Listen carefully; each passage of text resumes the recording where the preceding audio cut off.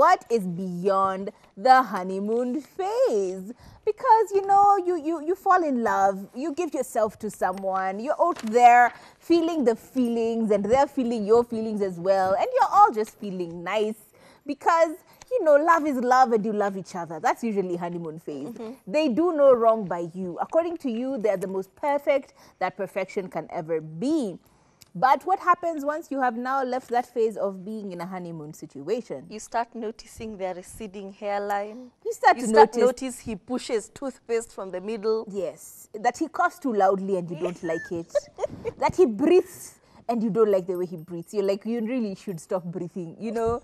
That the way he moves his shoes and leaves one sock here, the other one in the kitchen, one shoe in the balcony, the other one somewhere else, and then the next day he's asking you about those shoes. You're like... You realize that this girl is one of those people like myself who any space is storage space.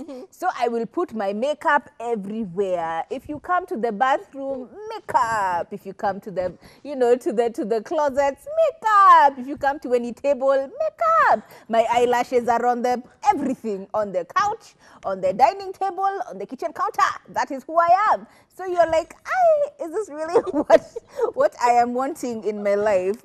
And so, what do you do when you're in that situation? Or how do you deal with this particular thing? Because there's no certain way of dealing with a relationship, you know? Every relationship is unique. Yes, there are similarities in every relationship, but there are also some unique features or aspects about different relationships based on the different people. And it's important for you and your newfound bae to figure out, what do we do on this page? So, thing number one that you have to do once you have hit the day after honeymoon phase. Yes. You have to understand one thing. Boundaries and respect are paramount. You have to talk about these things.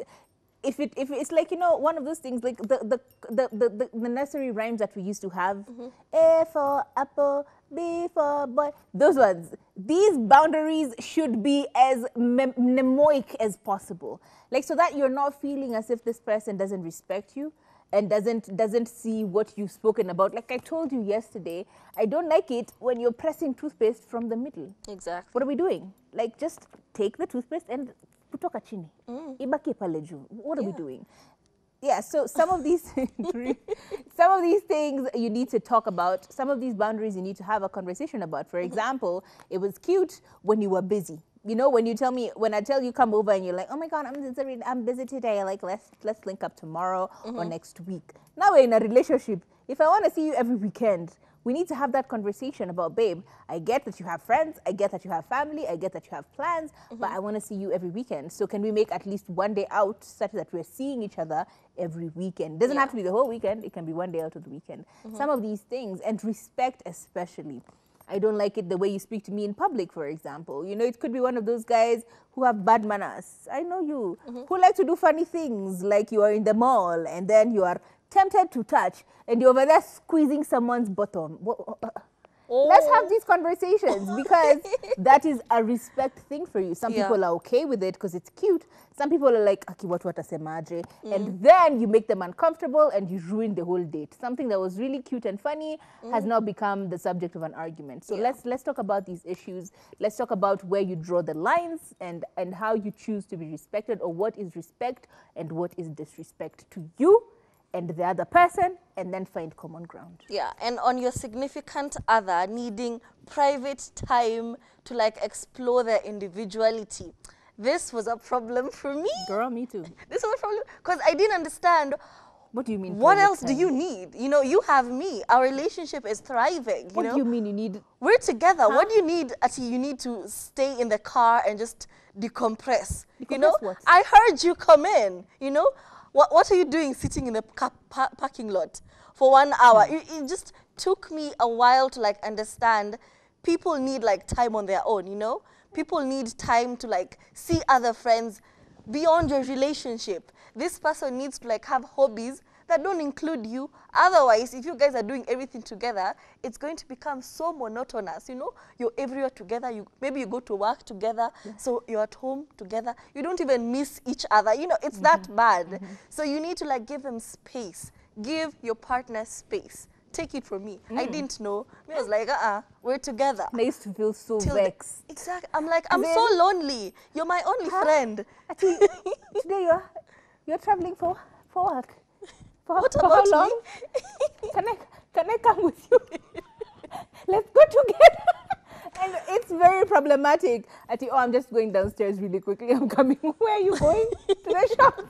Am I You become like a toddler. You're It's not just toddler me. behavior. It's like it is such attachment issues that it is problematic. But after a while, and another thing is also let yourself feel it, you know? Like let them go one day. You'll feel bad, and then you'll feel bad another time. And then after a while, you're like, oh, actually, this is okay. Because you felt bad 2 times, 3 times, and then you realize You also need to pursue things I could have done such and such. Exactly. So you start exploring that aspect. Now sometimes you're just like, you're not going. You just go for You a just day. go. So these are some of the conversations that we need to have. Yeah. What's another one? Another thing is constant communication. And I'm not talking about nagging. I'm actually talking about we are both in a relationship. There's no way you're going to go MIA the whole day and not tell me anything. I am your girlfriend. I intend to be your wife. You cannot like go silent on me from 8 a.m. and then hit me up at 7 p.m. You're like, hi, how was your day? Sir, I need to know what happened. You know, you can like tell me, hi, I'm going to have a busy day today. I won't be able to like talk to you, you know? See how you screen my calls? What is that? Do not disturb. Exactly. My friend, I am Can a you imagine disturber. you're calling your man and then he like cutters your phone? Why? For why? My child. Am I a stepchild? You feel so dejected. Exactly. What is with the stepchild treatment? And it's not nagging. I'm just genuinely concerned, and I'd feel it's very respectful actually to like tell a person, I'm going somewhere, so that you're not worried. You know, also you can I'll make be other home plans. late. Yeah. I won't be able to make dinner. I'll be home late. You can just go to sleep. Imagine you're up at 12 a.m. waiting for this man to come home simply because he did not have sense to like call you and say, I'm going to have a few drinks with my boys, you know, and then I'll come home. Here you are in your nightgown, sitting in the dark. You know, it's also very creepy behavior. Just sitting in the dark, waiting for this person to come home. I am Batwoman. Anawasha steamer, anaruka inje kwanza. Simply because they did not communicate that, you know, I'm going to grab a few drinks and then I'm going to come home, you know. You're just screening her calls. And this is another major one, especially when you get into long-term relationships and even marriages. I've seen this, that you'll actually go and check when the last time you messaged your boyfriend was or your husband. And it's like 3 months ago. You're like, bro, do we not text each other anymore? So some of these things happen a lot in marriages and especially in long-term relationships, and even worse when you live with someone because you're constantly seeing them, so you never really feel the need. If you want to tell them anything, they're there. You will tell them. If you want to, you know, you will. They are there. They're always consistently there. But like funny things, you know, just, you know, grab a screenshot of something. If you're into politics, grab a screenshot of what Bahati and Raila are doing on YouTube together and send it to your boyfriend or your girlfriend. And you're like, have you seen this new song? You know, grab a screenshot of what is happening in Ukraine and send them a message and then have that communication. And if they're into memes, grab some memes and send them. I mean, DM them, do whatever. Just have constant communication, because that also breaks that stiffness of, you know, sometimes you haven't spoken to someone the whole day and then they come and you're like, where do we start? Exactly. So you're like, do I? Maybe not. Okay.